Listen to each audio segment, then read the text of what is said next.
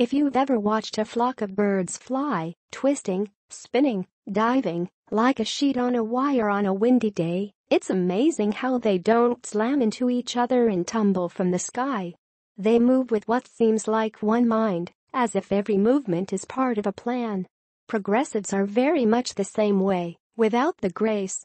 It's always been curious to me how a word or phrase can pop up suddenly and exit the mouths of nearly every journalist simultaneously, as if it were a cicada waiting for its time to emerge.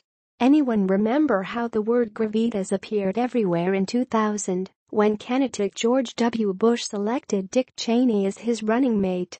It spread faster than a cold on a plane throughout the media, almost like an order was given or a memo sent. But there was no need for an order or a memo. Those calls aren't required because the political left is of one mind, a hive mind, when it comes to advancing whatever agenda item or narrative is at the forefront at the moment. In 2000, it was that George W. Bush is a moron who needs someone with brains on the ticket. Now, it is the need to speak with some level of believable outrage of the allegations of sexual misconduct against Roy Moore in the Alabama Senate race.